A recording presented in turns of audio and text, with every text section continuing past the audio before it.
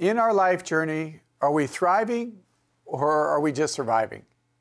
Are the traumas and sins of our past holding us back? Do we truly believe that the Lord takes delight in us even in our brokenness? Today, join us as we answer those questions and more with Heather Khym, author of the book, Abiding, A Pathway to Transformative Healing and Intimacy with Jesus. I'm Father Dave Pivonka, and I'm president of Franciscan University in Steubenville, Ohio, and you're watching Franciscan University Presents. Please stay with us.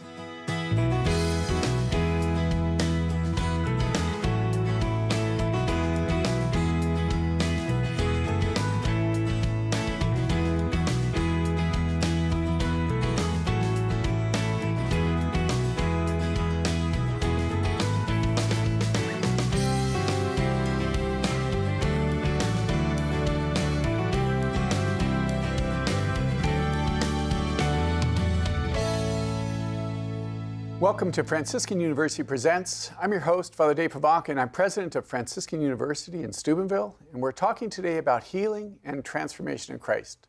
I'm joined by our regular panelist, Dr. Regis Martin, professor of systematic theology here at Franciscan University, and Dr. Scott Hahn, the Father Michael Scanlon, professor of biblical theology and the New Evangelization here at Franciscan. We're pleased to welcome today our guest, Heather Khym. Heather is the co-founder of Life Restoration Ministry in British Columbia. She's the co-author and internationally popular Abiding Together podcast, and the author of the book, Abide, A Pathway to Transformative Healing and Intimacy in Jesus, which we will be discussing today. Welcome, Heather. Thank you so much. Heather and I have known each other for a long time, but maybe just to be able to tell a little bit about yourself, and I'll actually kind of chime in and say what's true and what's not true. Okay, a little bit nervous about that. Yeah, we've got stories. We do, yeah. So I live in British Columbia and I have a ministry there. I went to school here, which is how we met. Indeed. And yeah, I have 3 children, all teenagers, which is just an amazing season of life. It's my favorite. I think I've said that about every stage, but this really is a favorite. So. That's cool. Yeah. Maybe a little bit about your ministry. You and your husband Jake are a part of that, so maybe just share a little bit about that. Yeah, we really are trying to help awaken and restore disciples to Jesus, to their real identity as sons and daughters, and so that they can live the full life. That's the hope. And so we do that through events and accompaniment and teaching, and yeah, it's just a wonderful opportunity for us to work so together. Go back to the day that you were married, and I was there. Yes. Was this your plan? Was it always your plan? Your always vision? You saw yourself doing ministry together like this? How did it come about? That was the hope, is that we would be in some kind of ministry together. I don't think we knew exactly the path it would take. My heart has always burned for evangelization and to share the gospel. But it kind of unraveled. It was like God was planting things and they came to be, so even at our wedding, Isaiah 61 was kind of our anchoring scripture, and just the way that has turned out in our ministry, that really is what we're about, is helping to restore people and set captives free to participate in Jesus' work. I mean, without putting you on the spot, Father, how does Father Dave figure in your life story? Were you classmates or? Oh, No. whoa. Off by 10 years. Were you doing campus ministry when I was here? Yeah, so he was a fairly new priest, and so he just happened to be around a lot, available to go hang out, with us as students. And then I ended up doing their wedding, which was really a great blessing. You were assistant to the president at that point, weren't you? Actually, I was probably in the conference office, running the conferences at the time. Yeah. Mm-hmm. So all of this moved you to write the book. Kind of what stirred in your heart to be able to write Abide, and why did you think this is necessary at this time? Yeah, it's funny because I never thought I would ever write a book. That wasn't really on my mind or something to do until I was approached and asked, what would you want to write about? And this is what came up instantly, because this is what my heart really burns for. And it's coming from my own journey and my husband Jake and I, our own story, and just experiencing the radically transforming power of God in our life that has healed and restored places that we thought were lost, and there was no way through it, and just that burning desire to share that with people. It reminds me of Dr. Bob Schutz, who was one of the endorsers, but the way you integrate good theology and at the same time interpersonal connectedness. I mean, he's a trained psychologist, but it just seemed to me to be right to the heart. Reminds me of Kimberly too, a lot of anecdotes, but above all, it just takes people from professing their faith to experiencing it.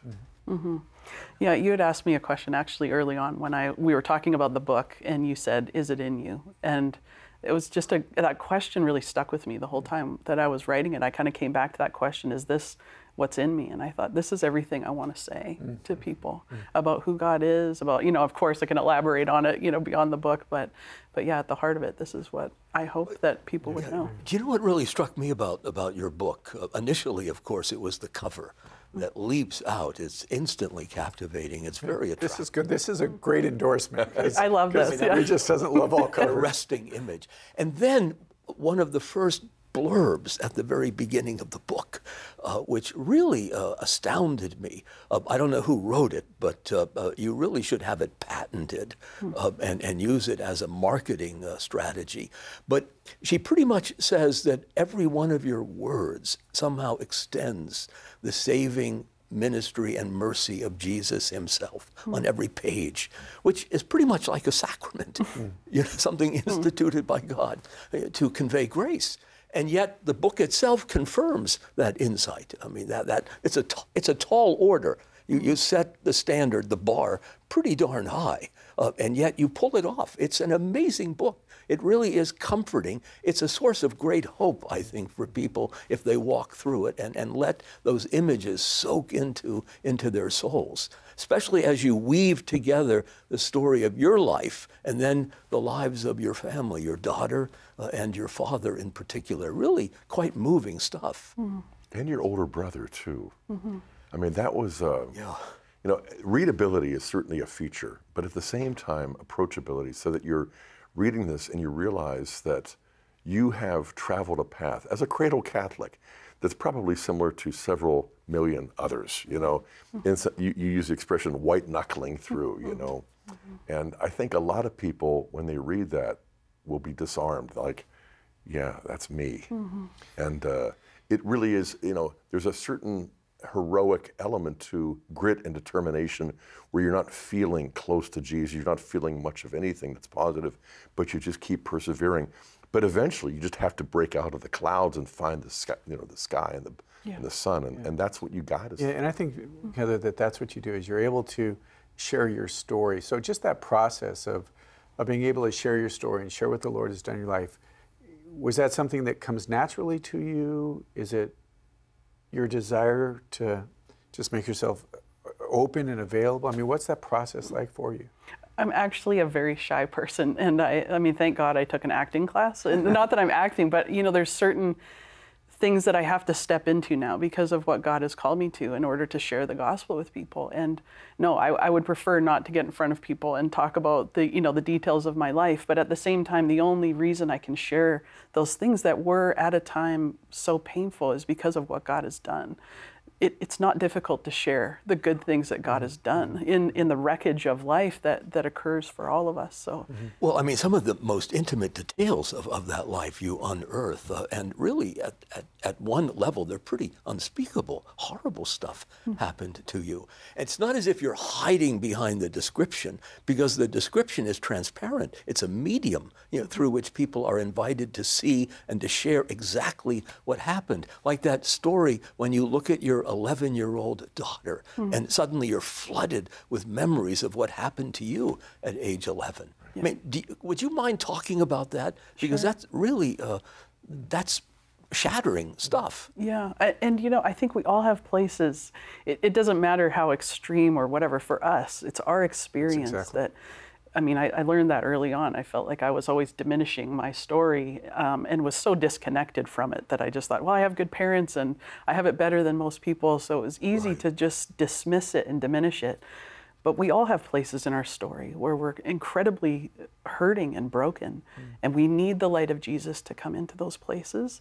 And so when I was growing up, yes, I was in a Catholic family and all of that, but there's a lot of trauma that occurred. I had a brother that passed away, and my older brother was there when it happened. So he was, of course, dealing with all kinds of difficulty himself, and he went down a path to deal with that, a path that led him into a deep place of darkness, and he got involved in the occult. And And I was the younger sister. And so I took the brunt of a lot of that, emotional and spiritual abuse. And it was his pain that was coming out. It doesn't You do a justify, beautiful job of stressing that, right? yeah, it doesn't justify what he did, but I can understand it as an adult, what was going on. But to be the recipient of that as a young child, to be so afraid and to experience darkness at that level, and my life was threatened, on a regular basis. I was just absolutely trapped in fear, for a long, long time. Through something like Ouija board, that was a reminder to me that you don't even dabble. No. You don't even open the door a crack,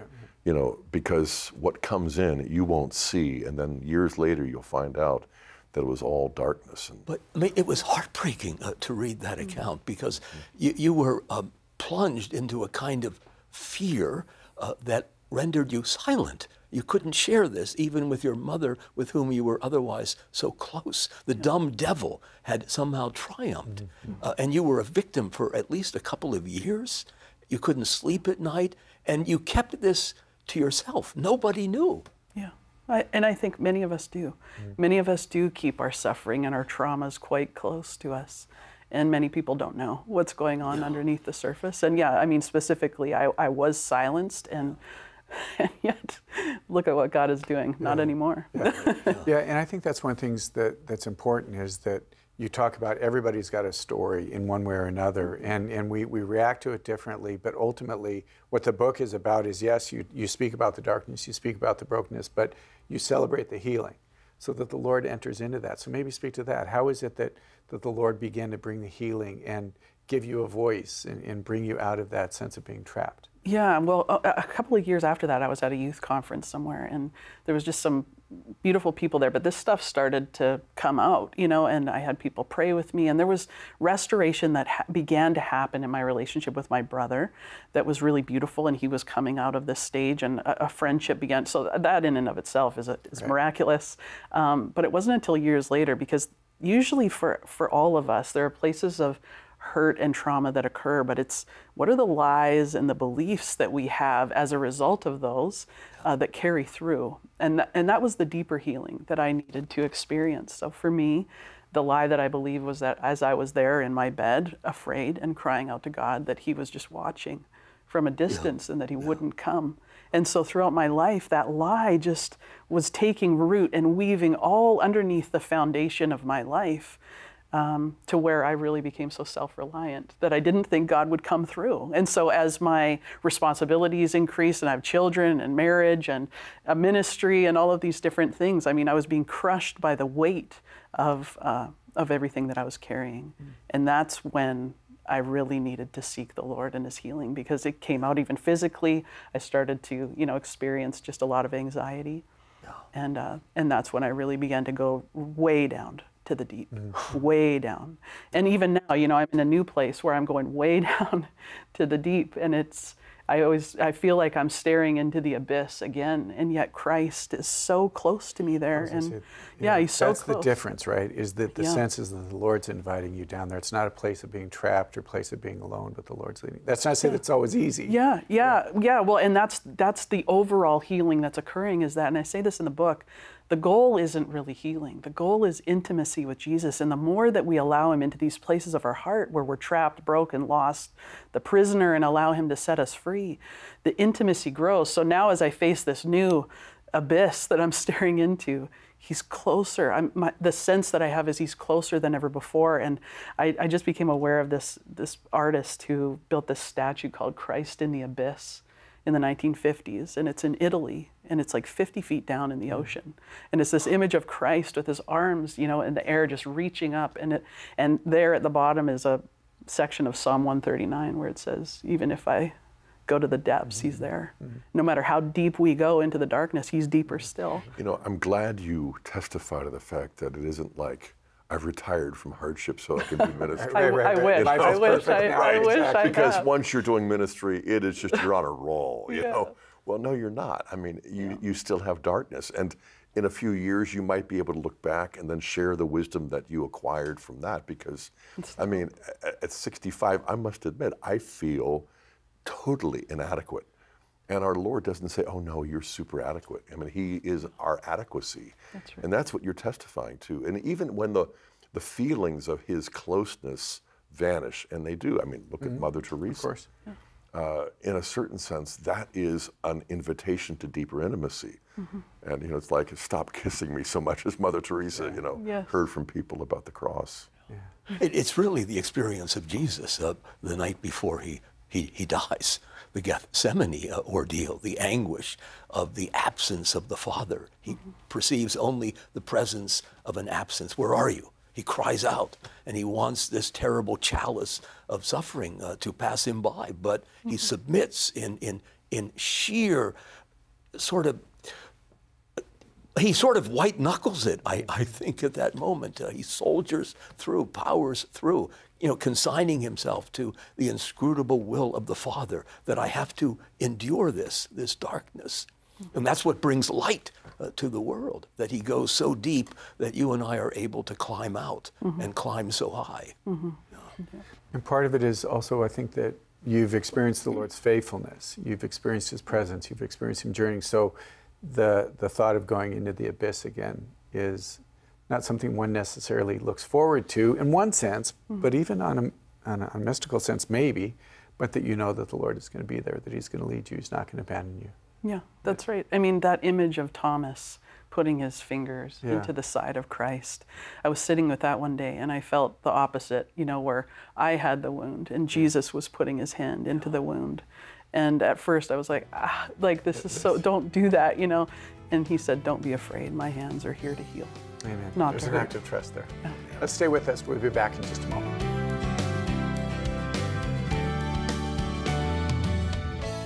It is vitally important that we re-engage with what we think we already know about the story of God and open our hearts to hear it again with new ears and find out the new things God wants to reveal to us. Abide, a pathway to transformative healing and intimacy with Jesus by Heather Khym. Walk in the footsteps of saints and martyrs on a Franciscan University pilgrimage. You'll explore the treasures of your Catholic heritage in the Holy Land, Poland, France, Austria, Italy, and more destinations. Find out more at franciscan.edu/pilgrimages. As we grow in compassion for ourselves, we realize our poverty and need for God, instead of self-hatred and shame that leads us into isolation. Abide, a pathway to transformative healing and intimacy with Jesus by Heather Khym.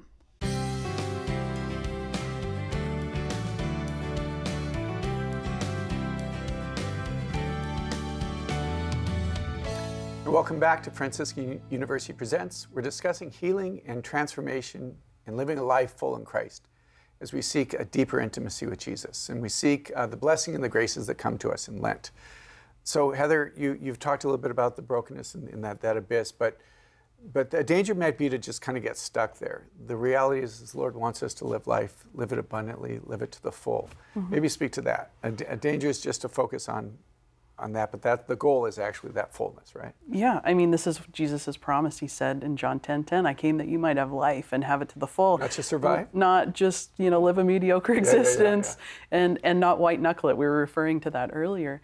Like, he really did come that we would have life to the full. And what does that mean? What does that actually mean? There's a phrase that you used to say sometimes, that's not the kind of God we have.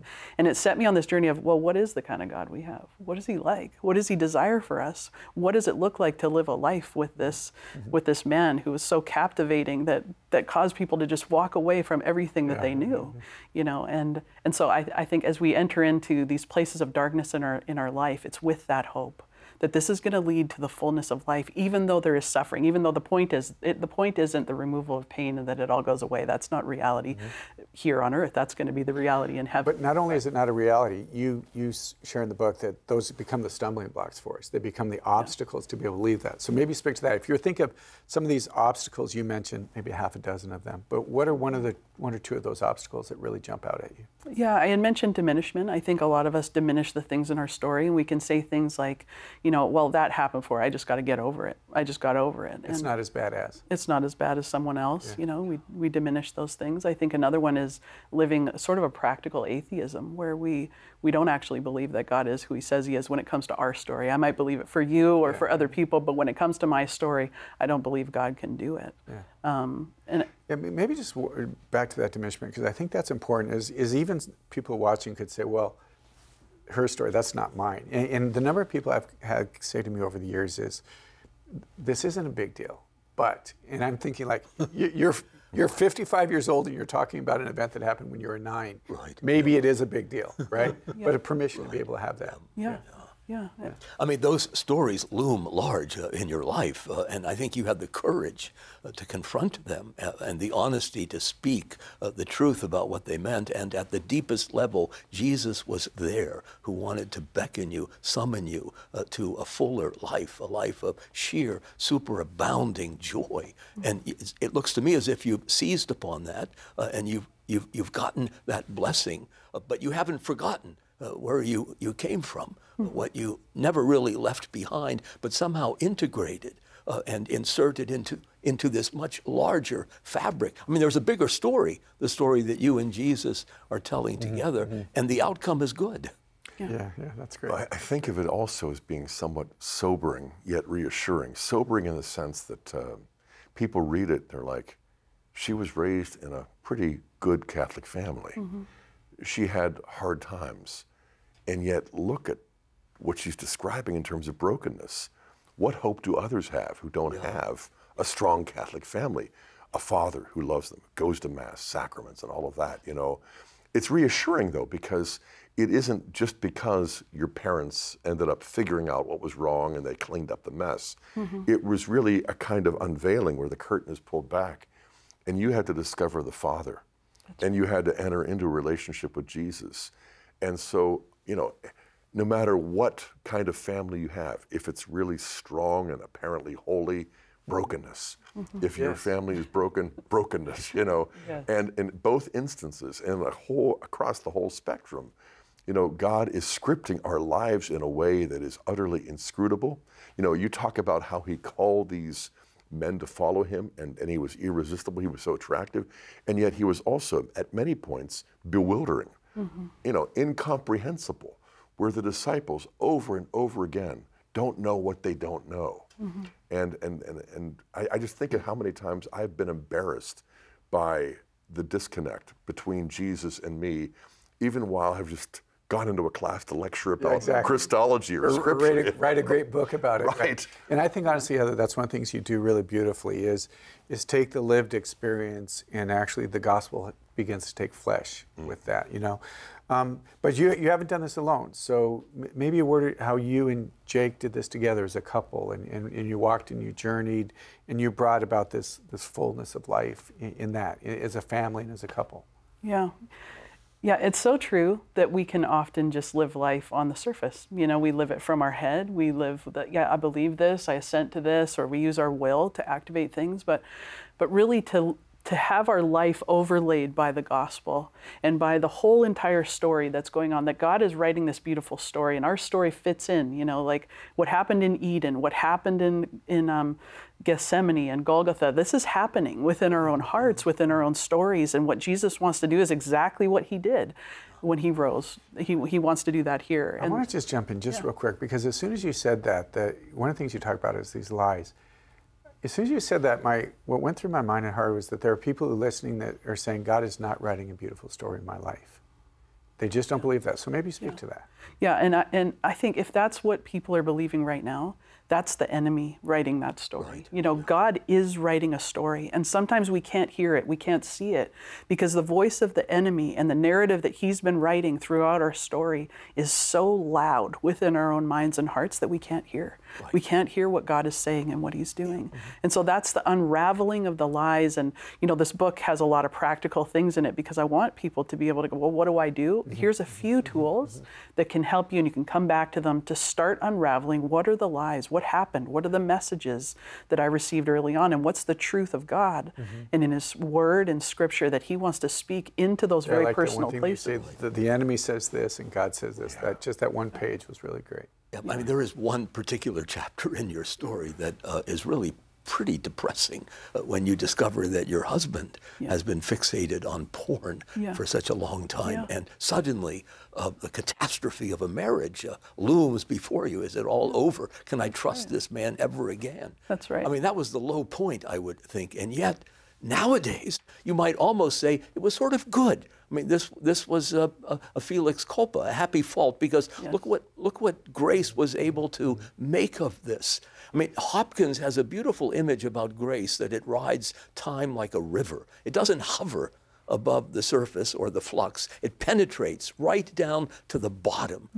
And everything is somehow transfigured by this healing grace of Jesus. And in the case of your husband, it certainly took place, this surgical, transmutative effort on the part of grace to change his life and to change your marriage. Yes, and I mean, that's astonishing.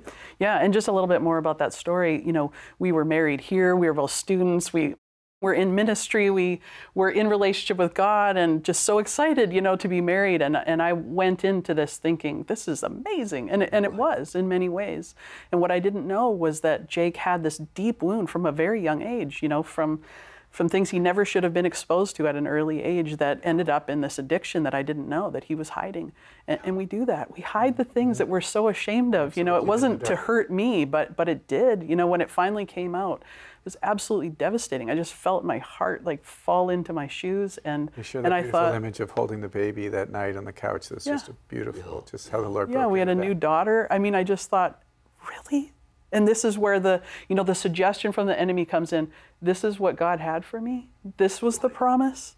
Really? You know, and those things can seep deep into our hearts, and the pain becomes worse. But this is where the rubber meets the road also in my life. This was the first experience that I said, Lord, either you have to come in and do something that we cannot do, which is heal and restore something so incredibly broken, or we're lost. And I think the temptation for him to withhold that information must have been almost overpowering. And yet he comes out and speaks the truth. The truth is always purifying. It clarifies everything. But until you speak it, the devil, I think, has the upper hand. You've got to make that dumb demon speak and reveal what's going on here.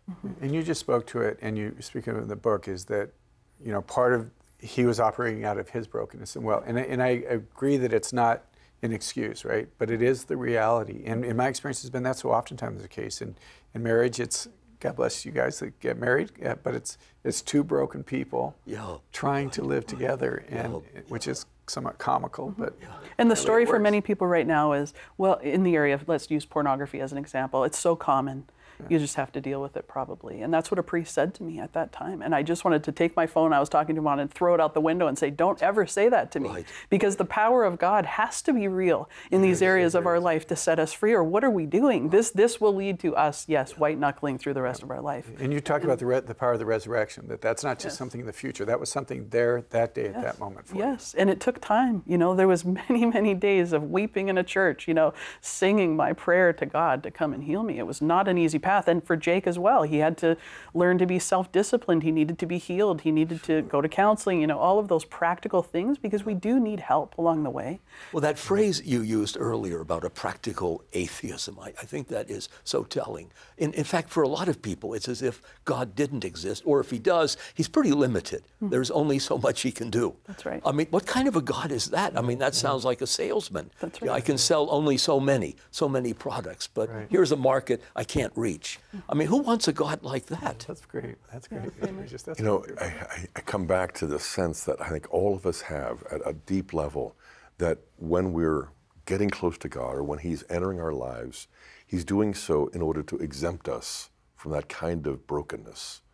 And it just doesn't ever happen that way. You know, even if you're one of the 12, you're still going to stumble. But I mean, I love the way gospel characters are introduced, you know, the leper, the hemorrhaging woman, you know, and all of the times that Jesus is reaching out and touching people, you know, the disciples are like, oh, this is really great, you know.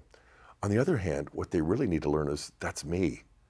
I'm not a leper per se, and yet, you know, likewise, I'm not paralyzed, and yet my sin does exactly that in my relationship to God. And so the idea of resurrection, initiating healing and restoration, So it's not just a healing so you're let out of the hospital. It's to restore that relationship so that you can not only abide with Christ in a way that is intimate, but you can be the conduit, the channel as you've become, and I'm sure Jake as well. Yeah, and I think many of us, as Catholics, we have an understanding of carrying our cross.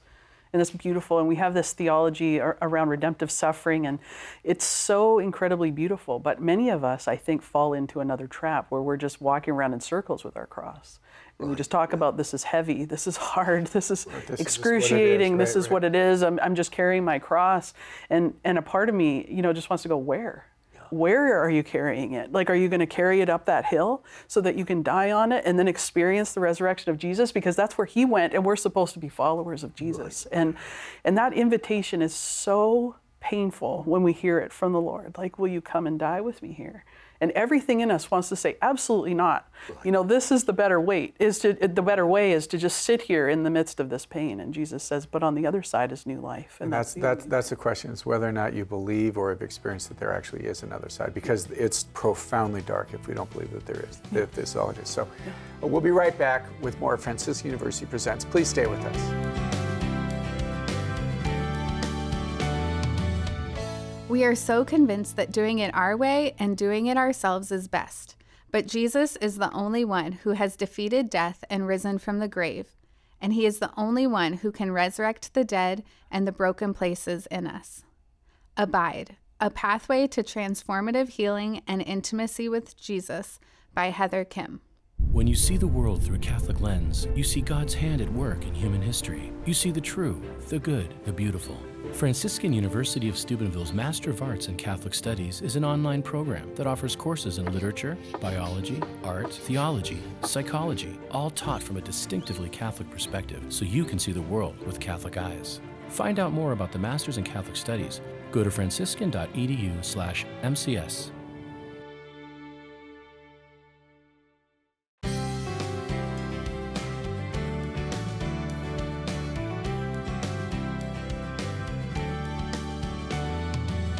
Welcome back, and thanks for joining us. You're watching Franciscan University Presents, which we record here in the ComArt studio at Franciscan University in Steubenville. Our students are operating the cameras and the equipment, and our theology professors, Dr. Martin and Dr. Hahn, and I are discussing the book, Abide, A Pathway to Transformative Healing and Intimacy with Jesus, with our author and friend, Heather.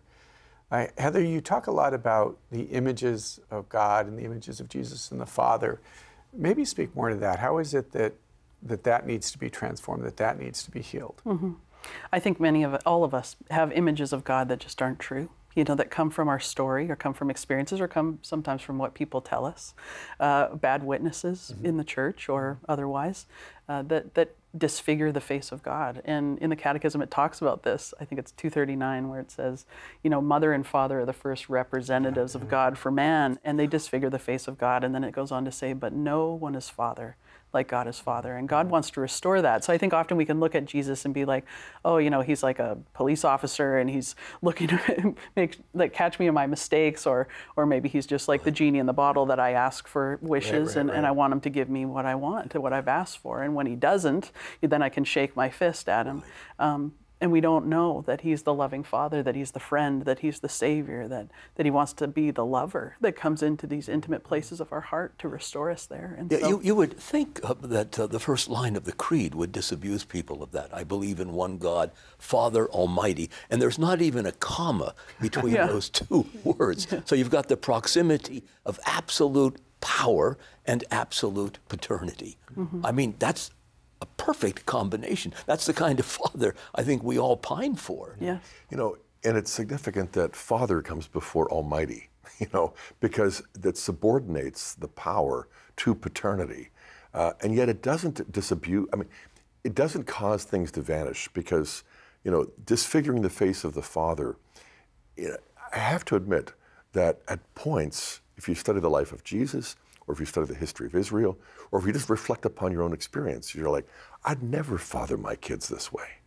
I'd never permit them, much less call them or command them to endure rejection, betrayal, torture, execution, this kind of, I hate to say it, I hesitate, but if God were a sadist, would things look much different? Of course they they would, and yet at the same time, so much of what he does in calling us to endure rejection, betrayal. You know, we were talking in the last segment about the cross. You know, I remember within the last 5 years enduring something that just wouldn't go away, a sense of abandonment, betrayal, and that kind of thing. And I would walk up towards the friary where that big steel cross is and try to hug it at night when it was totally dark, you know, and nobody was there.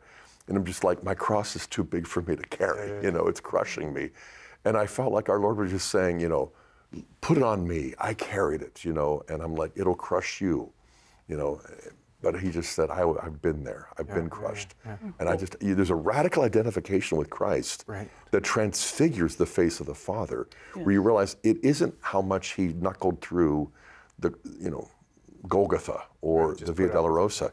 It's the love that he maintained that transformed the pain into passion. The suffering becomes a sacrifice of love. So the love that he gives us endows the suffering that he calls us to into something that is truly an expression of love and a purification of love. I think that's the transformative part, that in the midst of our suffering, and it's really what you invite us to, Heather, is in the midst of that, we find Jesus, who has loved us from the beginning and wants to rescue us. I mean, literally rescue us in the midst of that. But again, that's a huge step that maybe even listeners and viewers hear us speaking of this. But that's a step of faith. Maybe how do you help somebody make that step? That just to be able to hear this, it's like, okay, well, that's great for you, but how do you help somebody make that step? Yeah, I think for me, just getting into Scripture for real has helped me understand who Jesus really is, and praying like, God, help me to see you, like who you really are, instead of just opening, you know, the pages up randomly, but get into the Gospels and see what Jesus was like, and see what would it be like to be there and to listen to him, and how did they respond to him. You know, this is a compelling figure that I think, what was his personality like, that people would just drop everything to follow him? I mentioned that earlier, but really I can't get away from that point. But I talk about in the book too, the experience of Peter, where I often feel like I'm Peter and I've betrayed the Lord and I've just blown it completely, and yet Jesus comes to him so tenderly and even makes him a meal, you know, on the beach, like just taking care of every need. And as Peter comes to meet Jesus, I mean, I can't imagine that he just stood there waiting for Peter to get to him. Like, I just think, no, I mean, the way that his personality is, he would have rushed out into the water to meet him there. But these are things that I believe every one of us can uncover. Jesus wants to come into the dark places. That's the hope of the Scripture. We see him, he reaches out to the young man who's dead on the stretcher. He's not afraid to get close. He's not afraid to get close to the woman at the well. These are all of us, you know, and he's drawn to the brokenhearted, drawn to the little one. I feel incredibly little these days, and I've never been closer to him as well. Yeah, the point that really survives the telling of Peter's denial is not that he experiences and feels this depth of sheer denial, but that Jesus' forgiving love is deeper than even the denial, that he can work with that and transform it if Peter will accept what he's done. Sort of like the story you tell, retell from the Chronicles of Narnia in your book, the voyage of the Dawn Treader. Eustace, he's really a brat. I mean, you describe him as bratty and a bully, and that's entirely true. He's insufferable, and he's also greedy, covetous, and he ends up in that cave and he falls asleep with the gold bracelet round his wrist, and then he wakes up and discovers he's completely covered as a dragon, and nobody can peel it off, but Aslan can, who's really the analog for Christ, but he's got to put him in the water, and then even when he emerges, there are still stains that only the claw of this lion can break free, and it's painful, it's bloody painful, and he cries out, but that pain is salutary. He has to experience it. It's very much like the story that Lewis tells in The Great Divorce. You know, the character who's got the lizard on his shoulder and doesn't want to let go because they've become companionable for so long, and the lizard promises, look, I'll leave you alone from time to time, but don't make me go. And the angel offers to snatch it and toss it away, but he resists until finally he blurts out, take it, kill it. And indescribably painful when this archangel grabs hold of the lizard and flings it to the ground, and then it reemerges as this stallion, which he can then ride, and there they go into the sunset. Yeah, and only heaven. Good things come from pain. The best things come through pain. Yeah. We see that in the world everywhere. Athletes, you know, Mother Teresa, the lives of the saints. These are the people that we look up to, and we desire this deep in our heart because that's the full life. It's the mix of joy and suffering all in one, and that we're willing to keep going, you know, keep going through the process. But many of us, just in our fear, we're paralyzed and we stay still and we never live. It's counterintuitive, that stuff in faith. I mean, I think part of the problem is that we want to do that on our terms, right, and on our timeline, you know, and for our goals. And so when God intrudes, when he just sort of butts into our lives and does things that just don't fit at all with our agenda, I think that, I mean, resentment might seem too strong of a word, but I don't think it is. I think that deep down, we don't just feel distance from God, we have resentment. And I think what you're also expressing there is we need to be healed of that. We need to be able to say, God, you know, for a long time I was suspicious, but then it didn't go away, it got worse. I resented you. You know, if this is a father, you know, what part of that do I want to have, you know? But as you go through the Via Dolorosa, the way of suffering, and I think especially is that appropriate now in Lent, you know, because in some ways we can choose our mortifications in terms of prayer, fasting, almsgiving, giving up dessert or whatever. But there's a deeper kind of Lenten penance that recognizes, okay, I am not blessed with a great marriage, for example, or my kids are out of the church, or, you know, I find myself unable to connect with other people's stories that always end so wonderfully, you know. Just trust the Lord, you know, and express that trust in the darkness. Yeah, and I was thinking about that so in many ways your book is a journey. It's a path, and it's leading you. That's what Lent does for us. But even in that, just trust in the Lord. That, yes, of course, but I would love to have $1 for every time somebody came to confession and said, I just don't trust the Lord. And how foolish it sounds for me to say, I don't trust the Lord. Oh, that's foolishness. But it is ultimately what it's about. You seem to, in these experiences that you share and the transformation and the encounters, it has to come about through prayer. I mean, what does that look like for you? You're a mother, you've got 3 teenagers, life is just so calm and peaceful, and you know, what does that look like for somebody that's busy and life is busy? And because so much of what you're saying, I think, really comes about because you have an intimacy with Jesus that comes through prayer. In this season, how do you help us with that? I'd love to say that I sit for an hour in quiet. So fantastic. You know, I really depend on Jesus in the moment to moment, and I'm talking to him all throughout my day, you know, whether it be I'm in the car and there's music on that's prayerful, and I'm trying to just like agree with the truth that is being sung in these songs, you know, that are coming from Scripture. Or many times, to be honest with you, I'm standing in my kitchen in the middle of making food, and I'm leaning over my counter and I'm just saying, Jesus.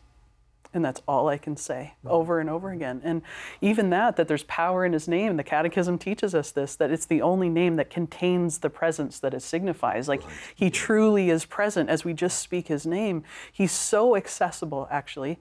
And I don't know if many of us know that or reach out to him in those moments where it's just, that is often my prayer life. It's like just saying his name and inviting him to come, because I don't know what else to say.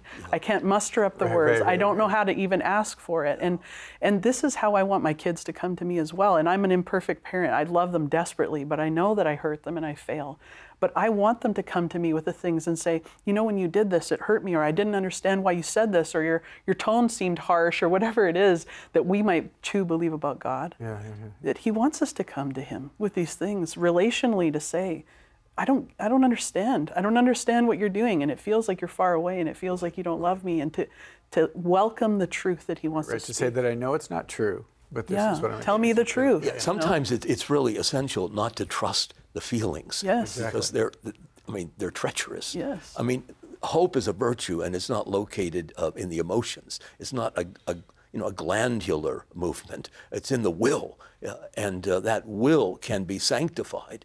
And you have to hope almost against hope. You trust in something you can't see, you can't measure. I mean, you can't take that to the bank. You can't see it. I don't even know if I'm going to be saved. I hope I will, but it's not a function of knowledge, but hope, a kind of childlike expectancy that Jesus only wants good things for me. But when you're in the midst of the darkness, like Scott that night, you're hugging the cross on campus, you don't see that the outcome is going to be happy. You don't feel it. I feel only an absence. And that, I think, makes you cling all the more desperately to this desire that you have. And that's where you realize it's not actually, what we need is not actually the resolution of whatever pain we're going through. It's Jesus. Yeah, that's what we're longing for. That's laser beam Yeah. precision. There's a fine line between not trusting Jesus and telling Jesus, I can't trust you. Because then it becomes the beginning of prayer. To me, the prelude to Jesus, I trust you, is Jesus, I'm having a hard time here. Yeah, I don't trust you. Yes. And that's the end of resenting God, where you say, God, I'm resenting you because I can't see any sense in what you've allowed to happen. But once you turn away from just, and you have a great description in several places of where you're just turning in on yourself. And then there's a kind of invisible exodus where we come out of ourselves and we encounter God. And we can really be blunt and honest and humble. My God, why hast thou forsaken me, comes to my mind, Jesus, obviously, when he's quoting Psalm 22, knows the answer to the question. Why is the Father forsaking me? Why is he allowing me to feel that forsakenness? It's for the redemption of the world. But you have to ask that question. You have to be able to say, why is it that you've put me in a situation where I can't seem to trust you? And let him tell us the truth. I mean, I think that's what we're lacking right now in the world, is people that we can look to who are going to tell us the truth. Like, they're falling off the planet. People who are trustworthy in leadership that we can look to, who are going to tell us what we need to know. And then we have scripture where God's word is telling us everything that is true. And yet we don't know how to access it, or we don't know how to, sit with it and let it seep into these places in our own hearts. And I think sometimes healing can become not really what it's about. It can become insular. We look interiorly and it becomes about my story and my pain and my things. And it's a fascinating word right now in the world, and counseling, and all the veils are coming off and people feel like they can enter into this arena, and yet often it's without Jesus there. And it just becomes, I'm trying to heal myself, and I'm trying to just come to grips with my own story. It's like, let's come to grips with the real story and then put our story up next to it and allow it to be transformed. And so many people, I think there's almost a guilt for them to come to that place that says, I'm not sure, what you're saying, I'm not positive, to actually, that question, God, who are you? Are you really trustworthy? I mean, that is the moment, right there is the moment of conversion for the individual who can authentically ask that question, not worry about it, not saying this sounds like scandalous, but trust that the Lord is going to meet them in there. So thank you so much. Next, our panel and our guests will give their final thoughts on healing and transformation in Christ. Please stay with us.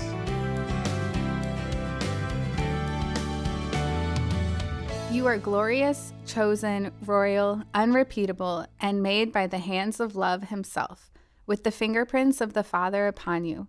There is never a better time for us to shed the false self than right now.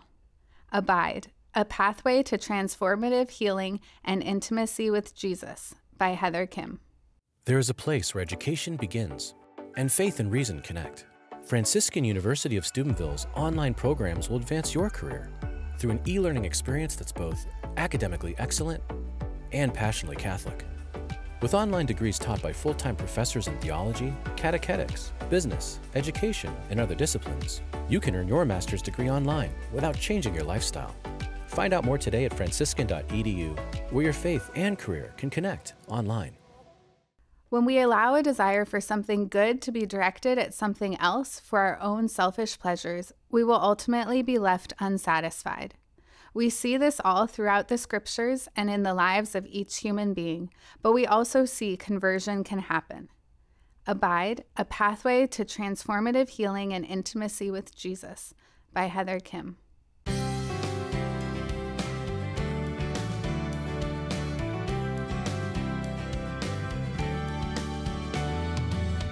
Welcome back to Franciscan University Presents. We've come to our final segment. Regis, your final thoughts? Yeah, well, I mean, there are many thoughts jostling about my brain, but one obvious and salient thought is gratitude, thanksgiving for this really splendid book that you've written. I mean, you've written it out of your own life. It reflects an experience which is pretty profound and not so unusual. I mean, everybody has experiences of pain, brokenness. I mean, Jesus came because we're bereft, we're broken. He didn't come for the healthy. There aren't any healthy people, with the exception of Mary. Everybody else is pretty sick. And he's the divine physician, and you have to accept your condition. It looks pretty hopeless from a secular point of view, but I'm here to work miracles. And one miracle that really riveted my attention was the one that took place with your father. He lays dying, he's stricken. It's pretty clear he's not going to make it. In fact, I kept expecting him to sort of peg out, and yet he has this prayer of desperate desire, I think triggered by the encounter with the leper in the New Testament, and astonishingly, he's cured. Yeah. He's made well, and the next day the cancer is gone. There's no evidence of it. I mean, that's pretty amazing stuff. So that's a good outcome of prayer. Not bad, huh? Yeah. You know, Father Benedict Grichel once speculated about how Mary and John and the holy women of Jerusalem must have felt as they walk away from Good Friday. I mean, at some point they've got to leave town because he's dead, he's not with us anymore, and how crestfallen they must have felt. I mean, this was a catastrophe of major proportions. Everything had been invested in this guy. We had real skin in the game, and look, he's a loser. He turns out to be dead, this criminal, this felon who's never going to come back. So you imagine that's the nadir. They've reached the very bottom of their hope, and yet 2 days later, the guy bounces out because here is a God who knows how to climb out of the grave. And they're clinging by a fingernail of trust to the promise that the Father has given them, that I'm going to redeem even this. And he's able to do it. Which he does. And your book testifies to that so beautifully. Good. Thanks, Regis. Scott. Yeah, I mean, thank you for writing the book and for sharing your own life experience and drawing from culture. You know, not only C.S. Lewis, but I mean, Hunger Games and that kind of thing.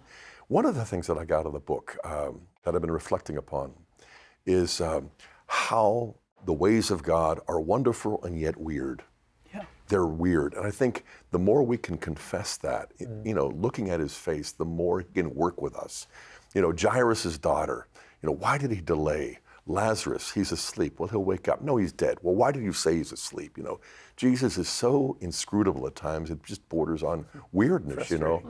And yeah, it's frustrating. And it's probably meant to be. It isn't like Jesus saying, that frustrated you? I mean, he knows that it does. And so I think that we have in life a series of breakthroughs with our Lord that are mini conversions, but are absolutely necessary as much as the initial repentance that brought us to him. And I think then that the healing that happens is not just to heal us from suffering or to heal us from illness, but to heal us from fear. That's what I got out of the book, that I felt like our Lord was saying, Scott, I don't want to deliver you from suffering as much as I want to deliver you from the fear of suffering, because that paralyzes you more than whatever ailment you have. Yeah, that's great. And it's like, that is a nugget of gold, you know, so thank you. I'll take that, right? That's great. Yeah. Good. Heather, thank you so much for being here. Maybe your final thought. Yeah, you know, I get invited to speak at different places, and I have this podcast, you know, that seems to reach a lot of people. And over again, I just wish that I could continue to say, don't be afraid to people, just to echo the words of Christ. Don't be afraid. Like, he sees us. He sees where we are in our poverty and in our littleness and our inability to trust and our inability to believe even. And so maybe that's just where we need to start, is just to acknowledge I'm really little and to ask for the gift of faith. It is a gift that God gives to us. I've begged him for it many times, and he keeps coming through to just give me enough to get me through the next section. And I think that leads to trust. You know, faith in him, it leads to trust. And the more that we encounter him, the more we trust him. And so when we get to dark places, it might not turn out the way that we thought. It might be weird, we might not understand, but to still be able to say, I'm being healed by his presence, being here with me in the midst. Yeah. Beautiful. If you'd like to learn more about our topic, we have a free handout for you. It's a short selection from Heather's book, Abide. This handbook is yours for free simply by going online to faithandreason.com/presents or by calling the number we'll provide momentarily. Again, Heather, just want to thank you for your vulnerability, for your intimacy, for the example, for the witness that you have. One of the things that I think I take away is this invitation to trust in Jesus more, this invitation to come to understand that he is present for us. I recall a story, we were talking earlier about Gaming. I recall one time with the students in Gaming, we were in Salzburg, and it was a cold afternoon, cold evening, and this one student, young female, didn't have a jacket. And this gentleman, one of our students, took off his jacket and put it around her shoulders. It was so lovely, right? It was so beautiful. And a student came back to me the next day, and she said, Father Dave, did you see that? And I said, yeah, I saw that. She goes, that never happens to me. And I go, what do you mean? She goes, guys never put their jacket around my shoulders. And I said, well, you had a jacket on. I mean, why is it? And she goes, yeah, I'm not stupid. I'm not going to go out without a jacket. But what we came to understand is that she put herself in a position where she never had to count on anybody. Yeah. And that was her life. She lived her life in a way that she was never going to have because of some of the things that have happened in her life, because people had not been faithful, because people had failed her, because people had abandoned her. She was not going to allow herself to be in a position where she had to trust in anybody. And that was the same thing with the Lord. Yeah. So that invitation for her to walk away from that, to realize that the Lord wanted to be faithful to her, that the Lord was going to show up, right? And I think that this is really this invitation to radically and totally rely on the Lord and believe. There's that scene from the movie where he walks out on the cliff, and the next step that he takes, that the Lord is actually going to be there. Mm-hmm. That's a step in faith. But what I think you continually do is remind us that the Lord is going to be there, that he is faithful, that he is our Father, mm-hmm. that he is our Savior, that he is our Redeemer, that he is going to be there. And I think it's the invitation that this self-reliance, that I can handle this, that I can do this, is ultimately, it leads to fear, it leads to chaos, it leads to confusion, and to be able to invite the Lord to be present to that. So the fact that you're able to share that with us through your own story, the step in faith, and to be able to believe and trust that the Lord is going to be present to that is a great blessing. So thank you so much. Thank you for having me. So maybe we just pray for that for a moment. We find ourselves in Lent and trusting that the Lord is faithful, the Lord is present. So let's just take a moment and pray for that. Heavenly Father, as we find ourselves on the journey of Lent, allow us to walk with Jesus, trusting no matter where that path goes, that he will be with us, that he won't abandon us, that he won't leave us alone, that he will stop in the midst of our greatest fear and say, I am here, I am with you, you are not alone. Lord, may this reality become more true in our hearts, more true in our lives during the season of Lent. Mother Mary, that you would pray for us. We ask this, Jesus, in your name. May Almighty God bless you, the Father, the Son, and the Holy Spirit. Amen. Amen. Thank you for joining us. Download a free handout on today's topic at faithandreason.com/presents. You can also watch past episodes of Franciscan University Presents or request the handout by emailing us at presents@franciscan.edu. Or reach us by phone for today's handout by calling 800-783-6447. That's 800-783-6447.